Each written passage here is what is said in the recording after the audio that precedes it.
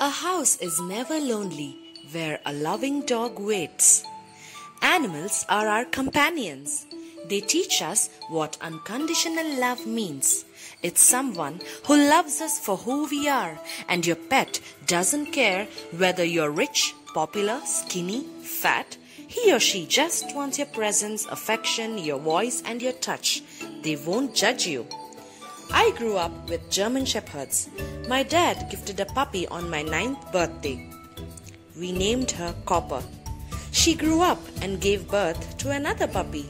We named her Copper as well. How I loved both of them. I really loved holding her in my arms and cuddle. It gave me immense joy and happiness. Here are a few other pictures of me and my family's pets.